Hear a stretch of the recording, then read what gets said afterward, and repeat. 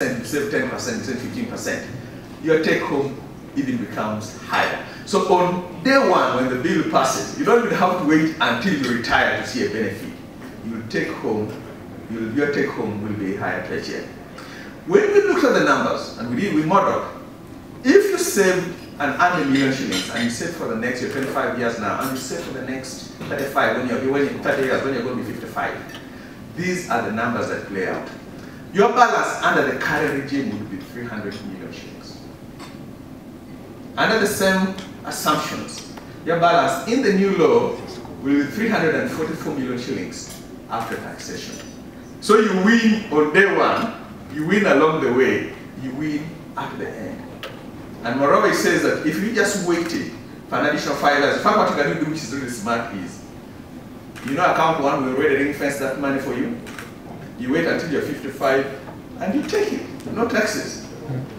Then all the new monies that you began saving, wait an additional 5 years, take it, no more taxes. So it allows us to be flexible in terms of what we do, and we think it's good for our workers, it's good for all of us in that area. Many people have been thinking that the law will be retrospective. In other words, what you save with the NSSF will be taxed going backwards. No. The law will not be retrospective, it will not go backwards. It will start from the day that that law gets passed. So when you look at it as a country, we've actually passed a law that's one of the best international practices in Kenya, South Africa, the US, Malaysia, Singapore. They're applying the same law in terms of tax regime to encourage savings. One final number that you'll be shocked about.